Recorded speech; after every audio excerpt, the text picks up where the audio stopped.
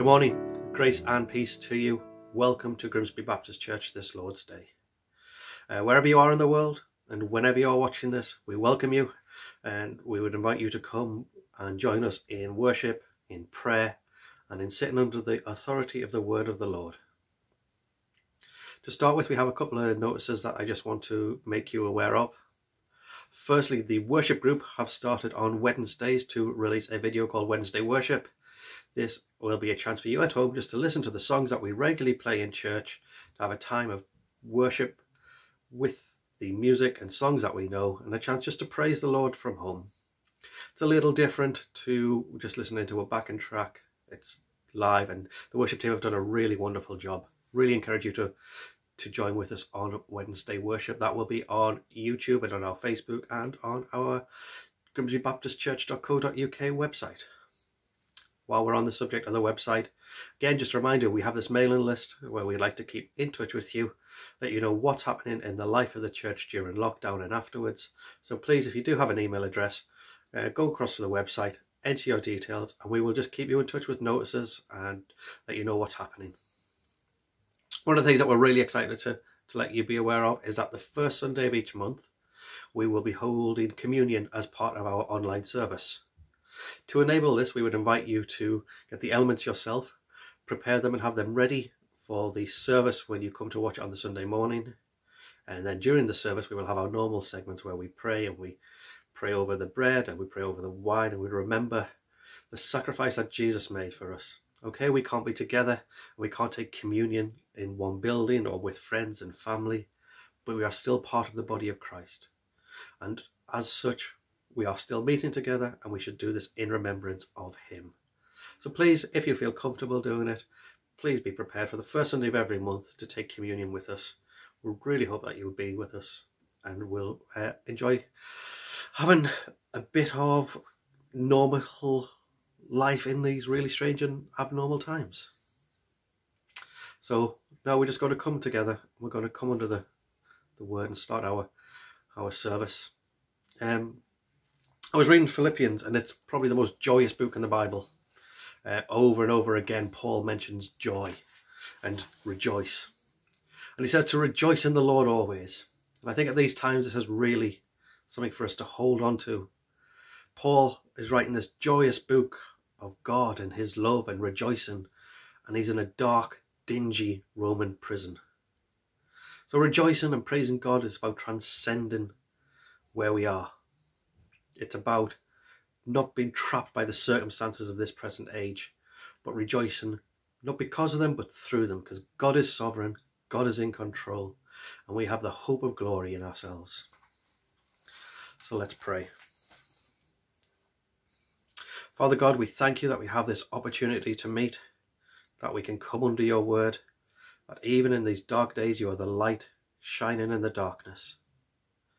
Lord, guide us today. Let us come before you with worshipful hearts, and let, through your Holy Spirit, your words minister to us. Illuminate your word and let us love you more. For your glory. Amen. So we're going to start now, and I would encourage you to come and join us, even if you're in the house, in worship. We'll be singing Praise Him, You Heavens. So we're going to move across now to the worship team who will lead us in worship. And I do really encourage you, even if you're at home, God can still hear you. And unfortunately, for my family, they can hear me sing too.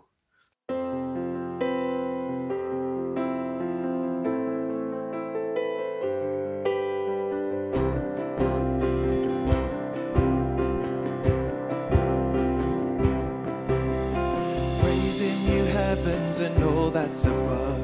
Praise him, you angels and heavenly hosts. Let the whole earth praise him. Praise him, the sun, moon and bright shining stars. Praise him, you heavens and waters and skies. Let the whole earth praise him. Great in power, great in glory, great in mercy, King of heaven, great in battle.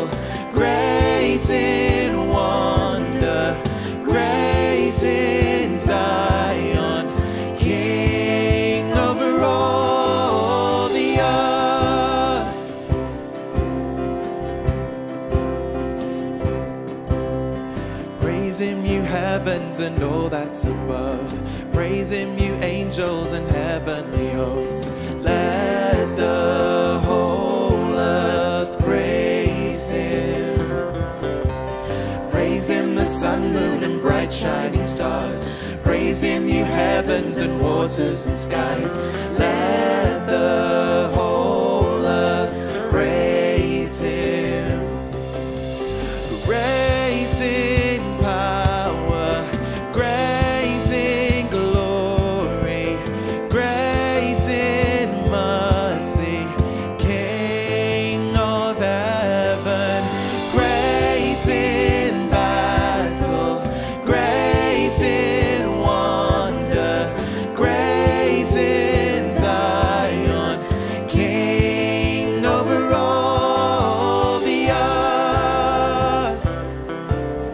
Great in power, great in glory, great in mercy, King of heaven, great in battle, great in wonder, great in Zion, King over all the earth.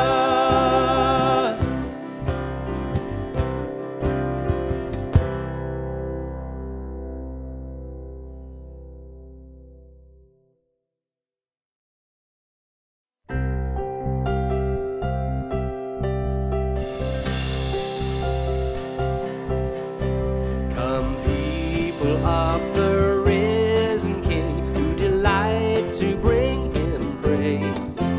Come all and tune your hearts to sing to the morning star of grace. From the shifting shadows of the earth, we will lift our eyes to Him, where steady arms of mercy reach to gather children in. Rejoice, rejoice, let every tongue rejoice. One heart, one voice, O Church of Christ, rejoice.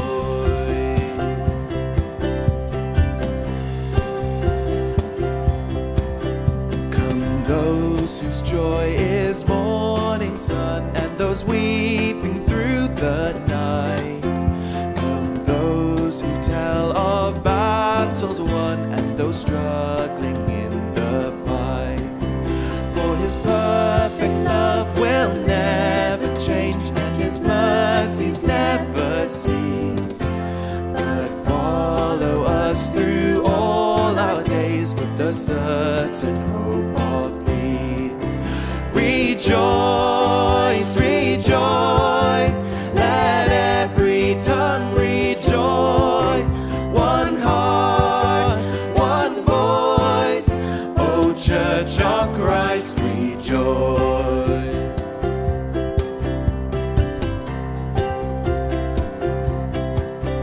Come young and old from every land, men and women of the faith. Come those with full or empty hands, find the riches of His grace. Over all the world His people sing, shore to shore we hear them call. The truth that cries through every age, our God is all in all. Rejoice, rejoice, let every tongue rejoice. One heart, one voice, O Church of Christ, rejoice. Rejoice, rejoice, let every tongue rejoice. One heart, one voice, O Church of Christ, rejoice.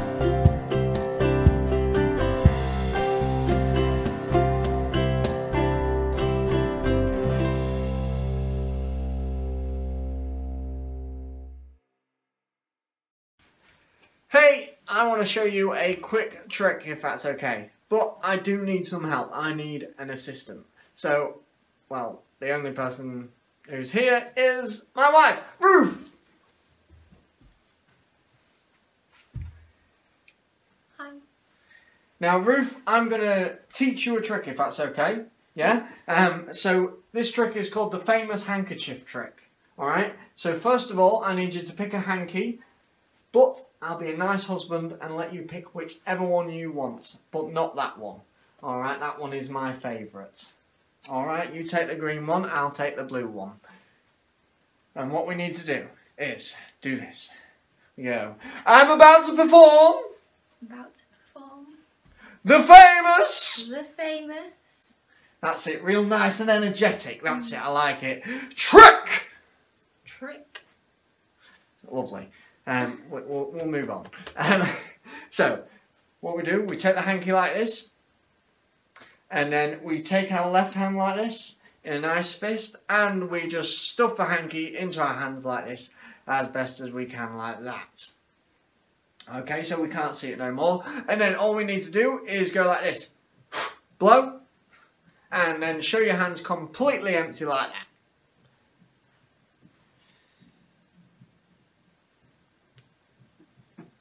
Hasn't worked, has it, that one, for you? It's alright, because you see, mine hasn't actually worked, because mine's just hiding inside this other hand over here, like that there. But I bet you want the blue one now, don't you? I bet you want the blue one. I thought you would. You take that one, then I'll take the green one. Okay, so we're going to try it again, alright? That's it. Look really energetic and really enthusiastic. I like it. I like it. Okay, so we take our left hands like this. And we stuff.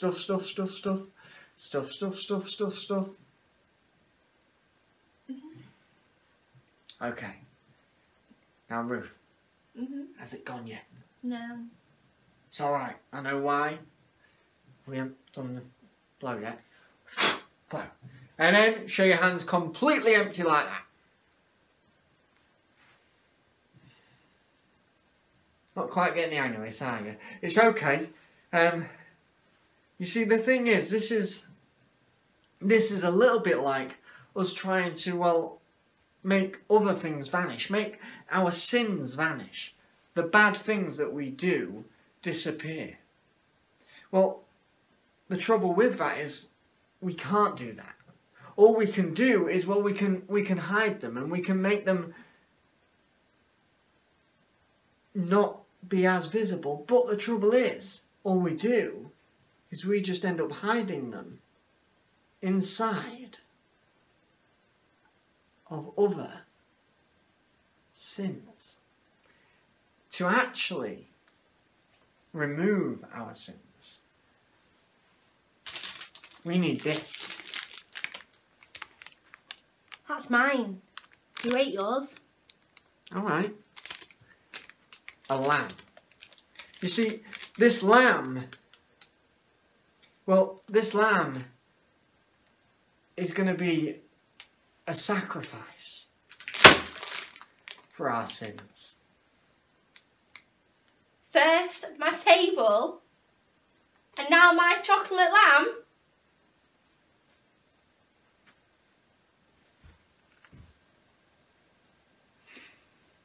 You see,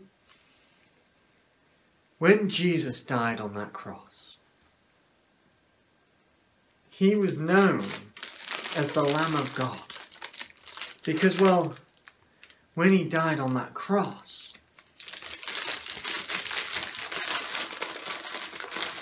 he became a sacrifice for us, for our sins, when he bled and died.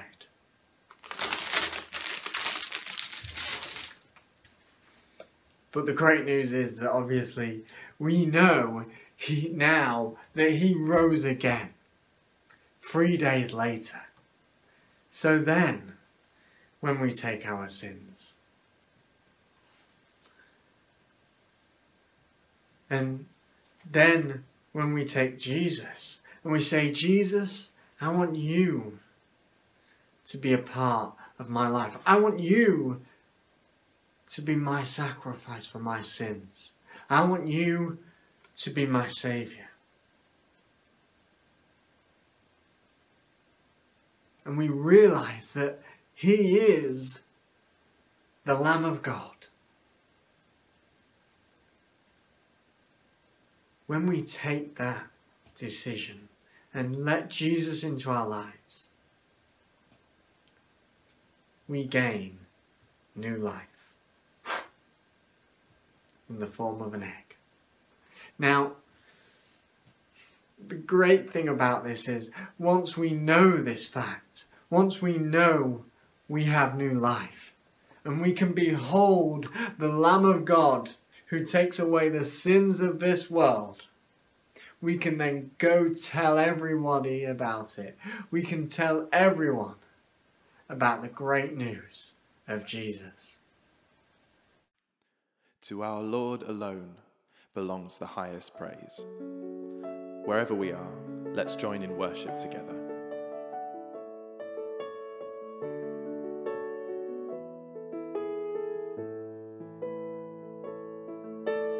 Who, O Lord, could save themselves?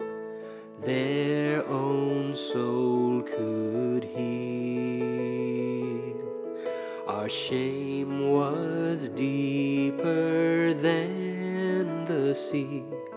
Your grace is deeper still. Who, O Lord, could save themselves? Their own soul could heal. Our shame was deeper than the sea. Your grace is deeper still. You alone can rescue. You alone can save. You alone can lift us from the grave. You came down to find us, led us out of death. To you alone belongs the highest praise.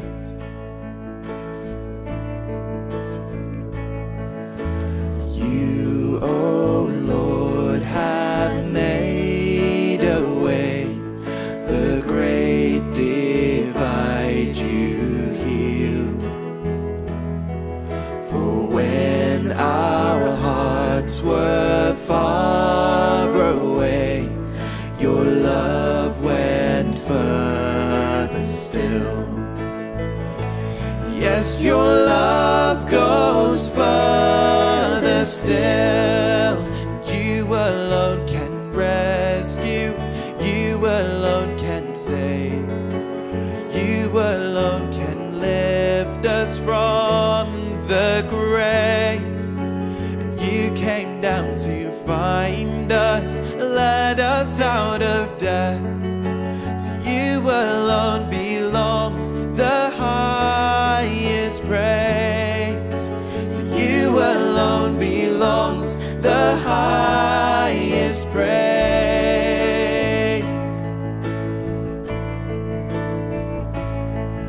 We lift up our eyes, lift up our eyes. You're the giver of life. We lift up our eyes, lift up our eyes. You're the giver of life. We lift up our eyes, lift up our eyes. You're the giver of life. We lift up our eyes, lift up our eyes. You're the giver of life. And you alone can rescue. You alone can save. You alone can lift us from the grave. You came down to find us, led us out of death. To you alone belongs the highest praise. To you alone belongs the highest praise. To you alone belongs the highest praise.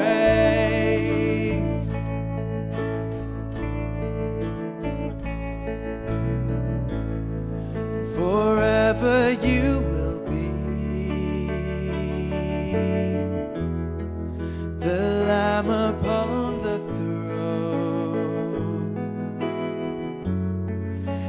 I gladly bow the knee and worship you, Lord. Forever you will be the Lamb upon the throne. I gladly bow the knee and worship you, Lord. Forever you will be the Lamb upon the throne. I gladly bow the knee. I gladly bow the knee and worship you alone.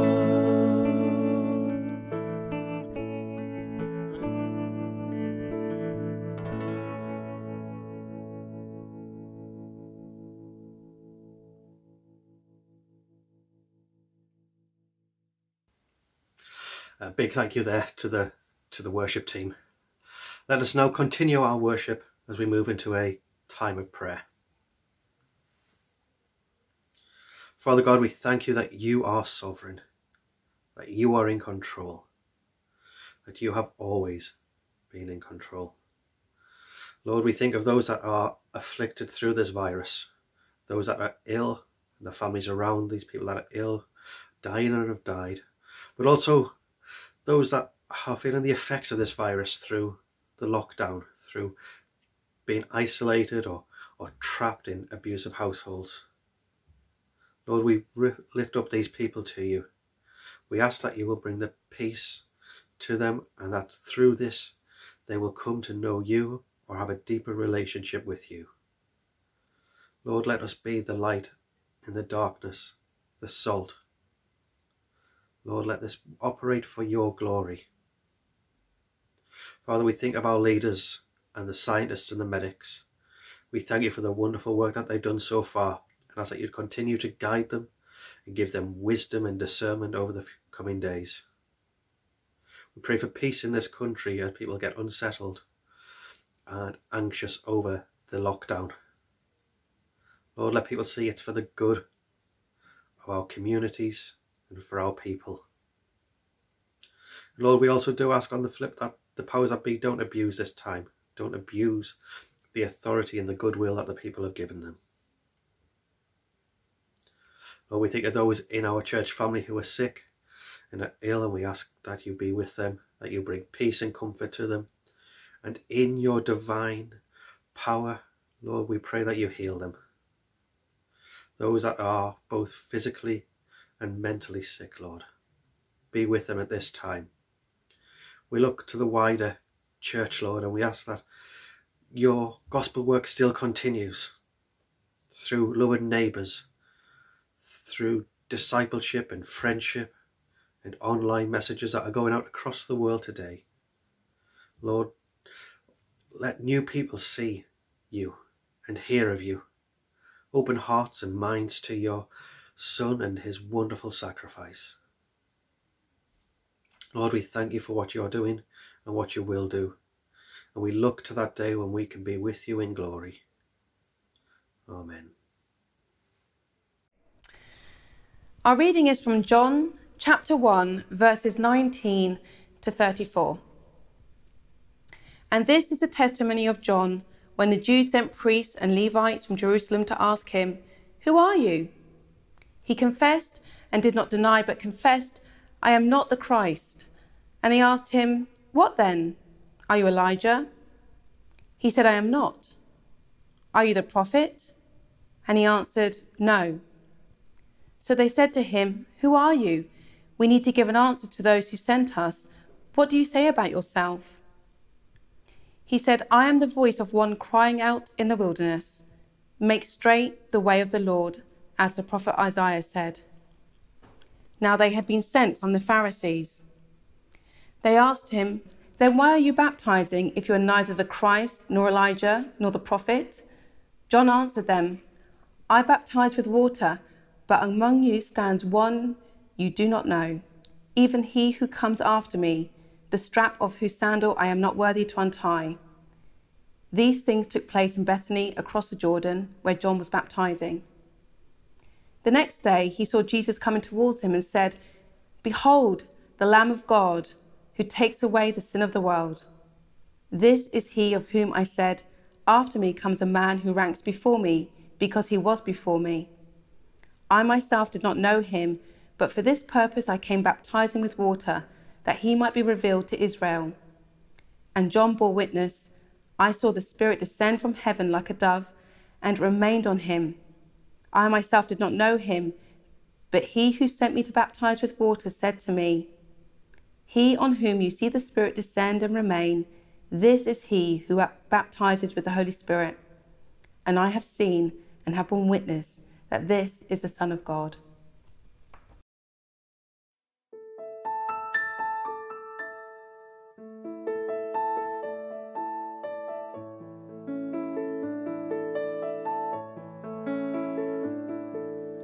Wonderful, merciful Savior, precious Redeemer and friend, who would have thought that a lamb could rescue the souls of men? Oh, you rescue the souls of men.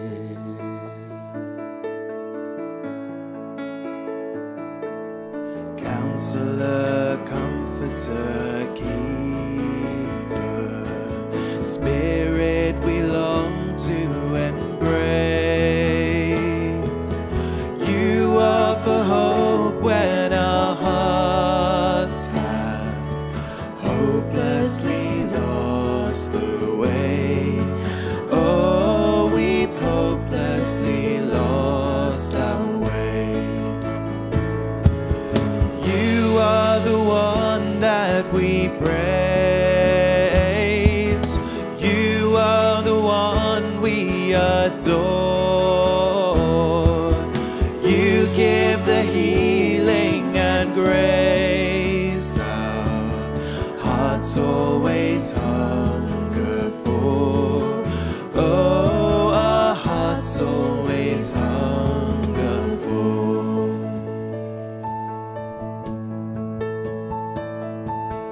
Almighty, infinite Father, faithfully loving your own.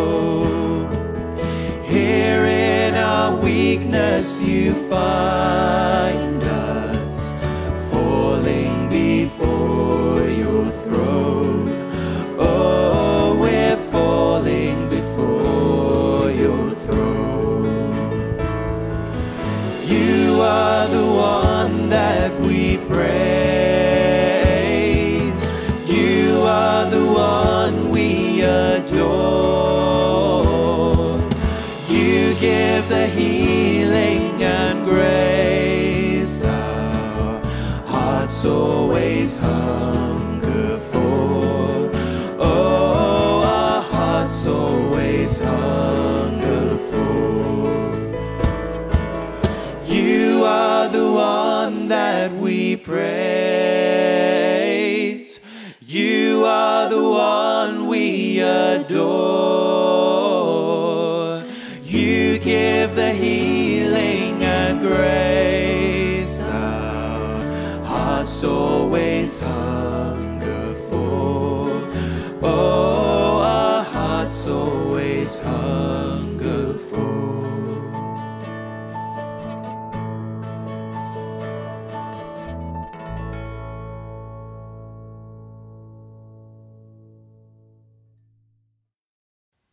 We are continuing our series in John, and to bring us the word today, really pleased to introduce you to one of our own. It's not the Liverpool legend, it's the Grimsby legend, Stephen Jerrard. Well, good morning. I trust you're all holding up well during this difficult time. I'm sure we're all really looking forward to the time that we all can meet together and have fellowship together once again. This is the second message in our series on the Gospel of John. Eric last week took us through the first 18 verses, the Word becoming flesh in Jesus Christ and incredibly dwelling amongst men. Of course, during his sermon, we were also introduced to John the Baptist. And it's his testimony this morning that I want us to pick up as we go through these verses from 19 to 34. Just to remind you that John was born of Zechariah the priest and his wife Elizabeth, but it's been spoken of for centuries before by the prophets, and of course by the angel Gabriel, who had promised Zechariah in the temple a son in his old age. So shocking, of course, was that news to Zechariah that, like Sarah in the Old Testament, he didn't fully believe it, and he was struck dumb until the baby was born. Also, last week, we learned that from the passage that John was a man sent from God. He had come as a witness to the light, namely Jesus Christ, the light of the world. He cried out regarding Jesus, "This was he of whom I said, 'He who comes after me ranks before me, because he was before me.'" Verse 15. I've always loved the story of John the Baptist.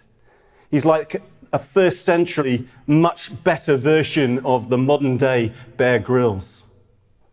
Living alone in caves and surviving off the land, those tasty locusts and the delicious wild honey. I can relate to it a bit, having eaten insects out in Africa and in New Guinea, moonbugs with a bit of garlic, and they actually taste pretty good. But by doing this, by becoming this person living in the wilderness, he was untainted by the world and the ungodly culture of his time. John was unaffected by the current fashions. You may have noticed I'm wearing a camel-coloured shirt today, and it's made of a soft cotton. Well, what was John wearing? Well, he was wearing a tunic of coarse camel's hair. And I'm afraid it would have been a lot more uncomfortable. It would have been the type of thing that only the most poor would have worn in his day, just tied up with a leather belt. I don't think that would have been the latest trend, would you? He was unsullied by the vices that had been adopted by so many who claimed to be religious in his day. The priesthood, the Pharisees, the scribes, all were living as utter hypocrites. Only a few were living as God would have them. John's life was but a simple one, yes, but he was no fool. No deadbeat hippie, despite the length of his hair as a Nazarite. His vow as a Nazarite, of course, meant that he didn't touch alcohol. He was sober-minded. He did not want to let the stuff of this world get in the way of devotion to God. Which, of course, is so often the case with us as modern-day Christians, isn't it? Though he was poor, nothing but a vagabond, he had been educated by his learned father, Zechariah, the godly priest, and, of course, his mother, Elizabeth. He would have known the scriptures inside out, the prophecies regarding his own destiny. They must have always been upon his mind as he grew up from boy to man. Zechariah says of his son, "And you, child, will be called the prophet of the Most High, for you will go before the Lord to prepare his ways, to give knowledge of salvation to his people in the forgiveness of their sins." Luke goes on to say in verse 80, "And the child grew and waxed strong in spirit, and was in the deserts till the day of his showing unto Israel."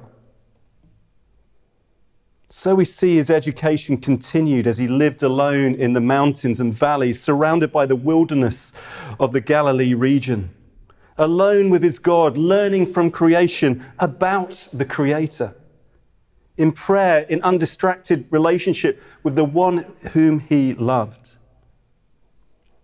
He knew his time would come, and in this chapter we see John begin to fulfill the prophecies about him. He was to be the messenger, the voice, the witness, the one who would point people to the light, the Christ, the Lamb, the promised Messiah, Jesus, the Son of God. I love John's story also because it's not actually about him, but about Christ. It's not about his success, not about his great abilities, his fame or his fortune. It was not about all of those things that make up the average modern biography. John had but one purpose in life: prepare. Prepare for the promised Saviour of the world. His short life was never going to be about himself. It was only to point to and bring glory to the promised one. John arrives on the scene, as we heard last week, after some 400 years of silence. Isaiah had prophesied that he would be coming. Israel at this time under Herod the Tetrarch was in a desperate place, spiritually desolate, a corrupt priesthood. Only a few remained faithful, just a remnant. This was truly the Dark Ages, a bleak period for Israel. Now was the time. Now was the time for the voice, the cry into the wilderness of man's human experience. The darkness of night was at an end. The morning star had appeared to usher in a new day. We read in the other Gospels that we find no mention here. John's message and baptism was one of repentance. That complete turnaround, the TLV in military terms, that complete circular movement in order to face the other way from our sin unto a holy God. Repentance. But here, for the sake of time, I just want for us to touch on 4 things that John says. 4 statements that again remind us that it was all about Christ, not about himself. He would actually later say in John chapter 3, verse 30, he must become greater, I must become less. So the first statement that I read here in verse 23 is, make straight the way of the Lord. The priests and the Levites were desperate to know exactly who John was. Who was this country vagabond who was creating such a stir, attracting the crowds, teaching this message of repentance? Why were so many people flocking to him? What was going on? Are you the Christ? Are you the Elijah? The way he dressed might have put them on that trail. 2 Corinthians 5 verse 8 says that Elijah was known to have worn a very similar outfit. And of course, they should have known about the prophecies of Isaiah and Malachi that Elijah would come. They continue on. Are you the prophet? These would have been huge claims, but he gives them an emphatic no. I am not the Christ. I am not Elijah. I am not the prophet. Yes, he had come in the spirit and power of Elijah, Luke 1 verse 17 tells us, but he was not him.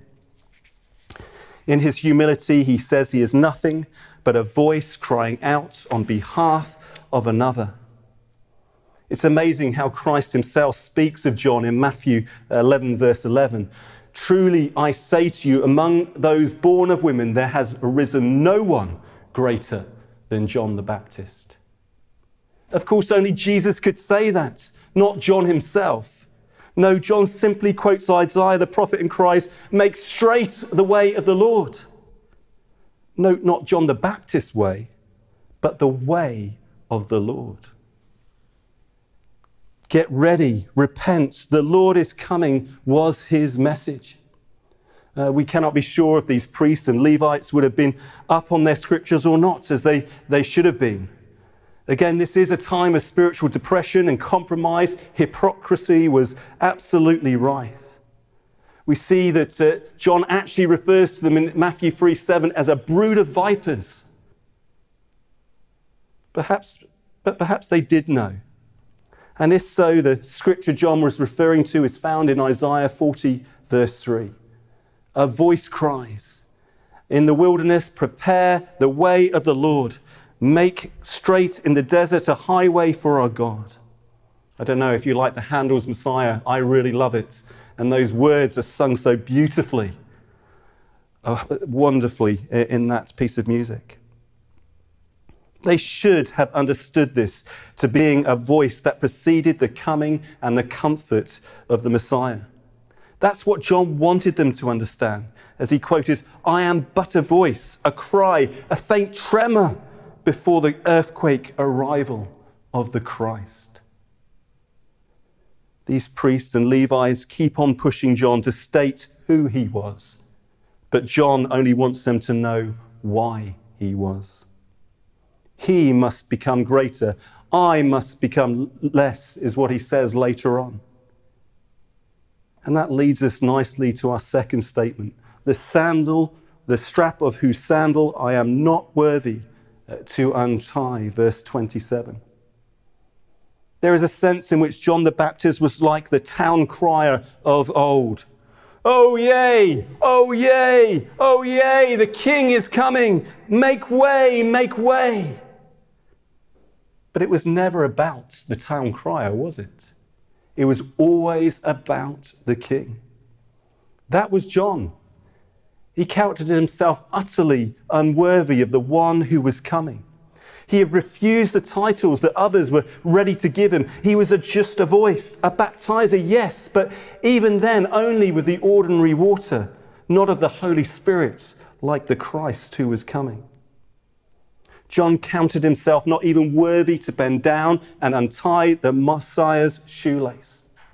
That's humility. The kind of humility that we see in Isaiah as he's confronted with that wonderful vision in Isaiah 6. "In the year that King Uzziah died, I saw the Lord sitting upon a throne, high and lifted up, and the train of his robe filled the temple. Holy, holy, holy is the Lord of hosts. The whole earth is full of his glory." This is what Isaiah was experiencing. And how does he react? He says, "Woe is me, for I am lost. I am a man of unclean lips, and I dwell in the midst of a people of unclean lips. For my eyes have seen the King, the Lord of hosts."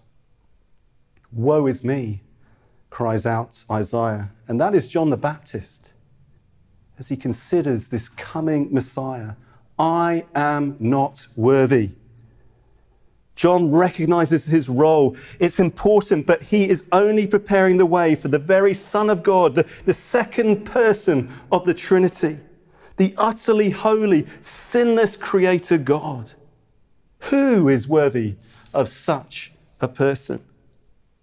He might well echo Isaiah, "Woe is me."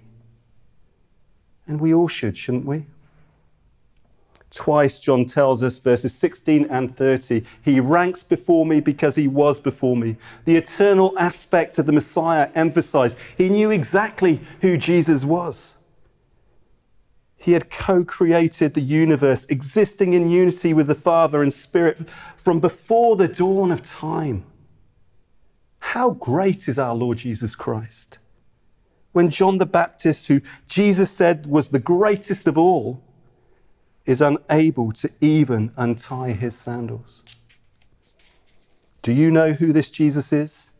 Are you humbled by the realization that he is God? Both James 4:10 and 1 Peter 5:6, we are told, humble yourselves before the Lord. James also tells us God resists the proud. And that's so difficult, isn't it, for us as human beings? We are so proud, so self-sufficient, so in control, so full of pride. There is no surprise when we hear the most popular funeral song is Frank Sinatra's "I Did It My Way." Lyrics that are so full of I and me, what I have done and what I have achieved. What irony as the casket containing the lifeless body sits before the gathered congregation. A life lived for what? For me, myself, and I? All our righteousness is as filthy rags, we are told. That which has been built up in this life will only burn. We can't take anything with us, and that includes our pride. We have all sinned and fallen short of his glory, yet we will not humble ourselves, will we? We will not be as John and recognize we are utterly unworthy, deserving only death and eternal punishment. When we come face to face with Christ, as John did, and the Bible tells us all of us will sooner or later, it'll either be in this life or the next, we will all bow the knee and face the King. For at the name of Jesus, every knee shall bow in heaven and on earth and under the earth, and every tongue confess that Jesus Christ is Lord, to the glory of God the Father. Will you be humbled now or when it's too late? Will you make your life count for Christ? The great missionary to China, India, and Africa, C.T. Studd, gave his life to the Lord, and he understood this, and he uttered these famous words: only one life will soon be past. Only what's done for Christ will last. How we must come and humble ourselves under the mighty hand of God. He is worthy. Let us bow before him and offer him our lives. I did it my way will never stand up as a defense before God as our final judge. John says, I am not even worthy enough to untie his sandal strap. And so we must move on to verse 29. And we see Jesus making his way towards John. As he does so, we read one of the greatest, perhaps even the greatest pronouncements of all time falls from his lips.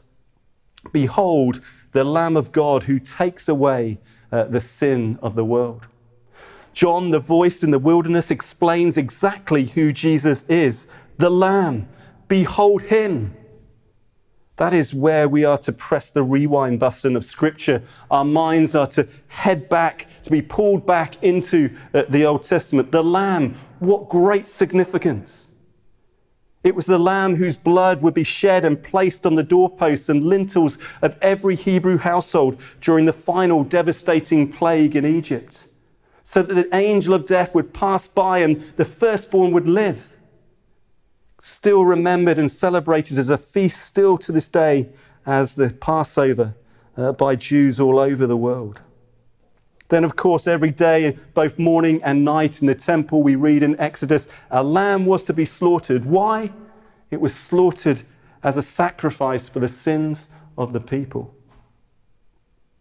And who can forget those powerful prophetic words of Isaiah hundreds of years before the Messiah, the Christ, ever came to earth?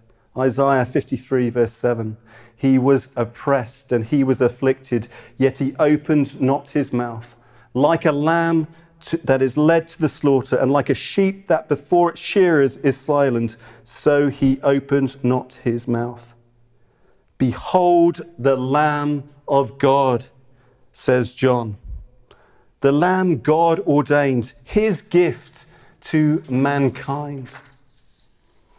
The Lamb was always associated with sacrifice, and Jesus as the Lamb of God would be no exception.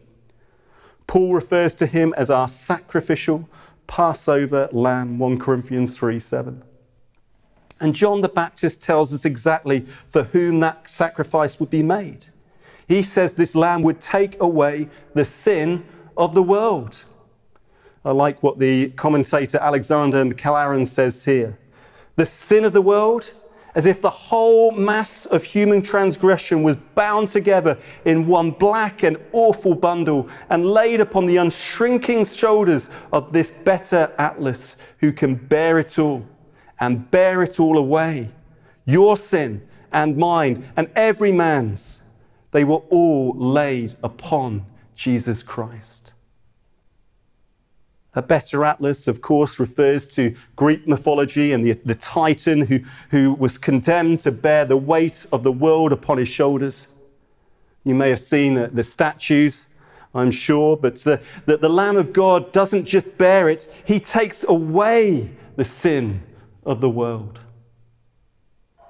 These are uncertain days. We've all been affected by this COVID-19 coronavirus pandemic. Many of us will know people who have been ill or even died from this virus. Maybe we are fearful for ourselves, our families. Perhaps all of us are considering at this time more than ever, our mortality. The Bible tells us there is but one hope, and that is the Lamb of God who takes away the sin of the world. Do you truly believe that Jesus Christ, the spotless Lamb of God, took away your sin? Do you recognize your own guilt before a holy God and that this Lamb took your punishment as a sacrifice for you upon that cross? Turn away from your sinful life. Believe on the Lord Jesus Christ and you will be saved from the wrath to come. Freedom from sin, a new hope, eternal life, a friend that sticks closer than a brother throughout all this time of social distancing can be yours because of the Lamb of God who takes away the sin of the world. So we move to our final statement. As Jesus Christ is baptized by John, did Christ need John's baptism of repentance? Of course not. He was without sin. His life had been perfectly lived out from childhood. He was the pure, unspotted lamb, his fleece whiter than the snow. So why did he get baptized, despite John's objections that we read of in Matthew chapter 3, verse 14? It says there that John would have prevented him, saying, I need to be baptized by you, and do you come to me? But Jesus answered him, let it be so now, for thus it is fitting for us to fulfill all righteousness. Jesus was, of course, in a sense, authenticating, giving the rubber stamp to John the Baptist in his ministry. God has commanded through John that people should be baptized, and Jesus was doing this in obedience to the Father rather than John. It's illustrated to all the perfect harmony that is to be found between the forerunner John's ministry that was coming to an end with Jesus Christ's ministry that was only just beginning. Let's read these verses in verses 30 to 34 again, just to remind us again of what it says. This is he of whom I said, after me comes a man who ranks before me because he was before me. I myself did not know him, but for this purpose I came baptizing with water that he might be revealed to Israel. And John bore witness, I saw the Spirit descend from heaven like a dove, and it remained on him. I myself did not know him, but he who sent me to baptize with water said to me, he on whom you see the Spirit descend and remain, this is he who baptizes with the Holy Spirit. And I have seen and borne witness that this is the Son of God. John does not say anything here of the physical baptism, but the other Gospels do bear witness of this. It says there in Matthew chapter 3, verse 16, and when Jesus was baptized, immediately he went up from the water, and behold, the heavens were opened to him, and he saw the Spirit of God descending like a dove and coming to rest on him. Jesus was taken down into the waters and brought back up, just as we do with baptism today. John witnesses the most incredible sight at this point. The Spirit of God descending like a dove. He hears the voice of God declaring, you are my beloved Son. With you I am well pleased. We read that in Mark's Gospel. So fourthly, John himself declares, I have seen and borne witness that this is the Son of God. This is the Son of God. We have seen all three members of the triune God so far spoken of in this incredible first chapter of John. They're all here within the baptism of Christ. Jesus Christ, we saw last week, was the eternal Word who was at work with the Father in the creation of this great universe. We saw he was the true light, the Word and the true light. John tells us he took flesh and became a human being so that man could see the glory of God through the Son, full of grace and truth, verse 14. Jesus was the Son of God, the Son from the Father. There are plenty of cults and religions that would seek to undermine Jesus being God, arguing there is but one God. But of course we believe too that there is one God. One God in three persons. The Trinity, of course, is incredibly difficult to get our heads around, but we could spend weeks and weeks studying it, but of course we have no time this morning. As Christians, we simply believe by faith in the Father, the Son, the Holy Spirit, 3 in 1. They are all spoken of here. John the Baptist bore witness that Jesus Christ was the Son of God. Friends, in closing, I just want to trust that you too are declaring that Jesus Christ is the Son of God. No, we were not present at his baptism, but we have borne witness of him through the word. We have experienced his great salvation. We have a great opportunity to bear witness at this time. Yes, I know with social distancing, the 2-meter rule, we can barely get close to each other. We might not even be able to leave our homes. Yet people are fearful. People are wondering. People want answers. And we still have ways of getting the message out. If you are watching this service right now, you most certainly are on the internet. Can we not bear witness to the Son of God through Facebook, WhatsApp, Instagram, Twitter, or even Zoom that we're just getting used to as a church? Social networking is vital at the moment, but no more so than for us to get the gospel message out to those who are fallen and fearful. Perhaps a text or an old-fashioned phone call is what's needed. If you are not so up with technology, a card, a handwritten letter, people need to hear from us more than ever. Can we testify to the Son of God through our actions? Those of us who can still get out a bit, helping those in need, buying, shopping, picking up medicines, giving of our time, our money, yet never forgetting to speak of the reason we do what we do. Jesus Christ, the Son of God, the hope that is within us. I'm sure many of you are doing this already. What are we here for as Christians, if not to bear witness of the Son of God? John the Baptist lived his short but fruitful life only to point people to the Christ. His sole purpose in life was to lead people to the Lamb of God, the Son of God. He was the voice crying out in the wilderness. Our worship group are now going to lead us in our final song before the throne of God above. You can almost hear John the Baptist singing it, can't you? Verse 3, listen. Behold in there the risen Lamb, my perfect, spotless righteousness. The great, unchangeable I am, the King of glory and of grace.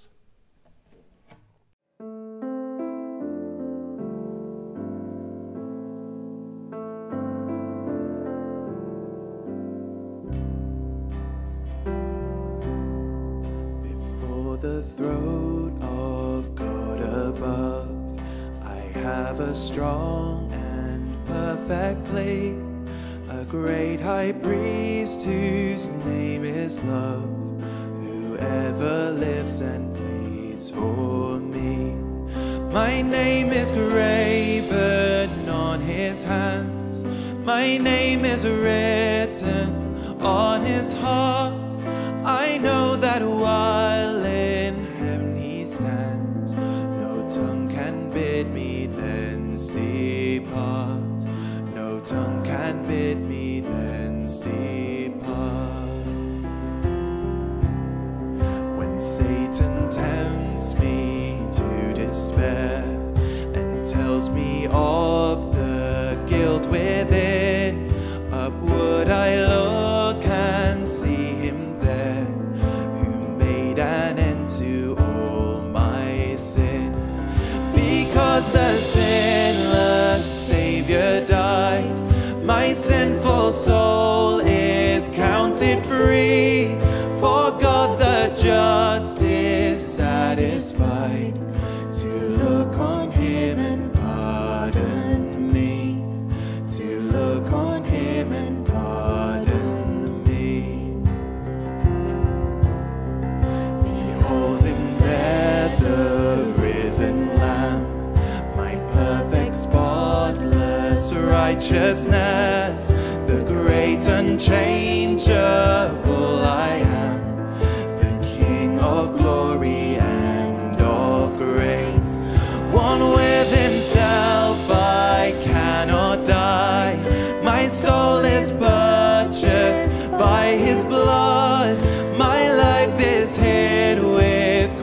Christ on high, with Christ my Saviour and my God.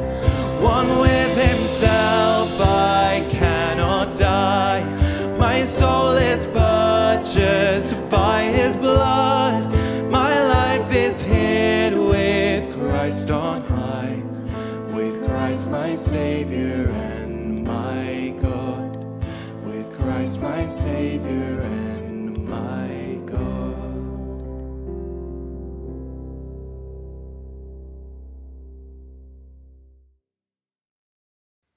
Our service is drawing to a close now, so just to remind you that we have worship on Wednesday, which will be on our Facebook page and on YouTube.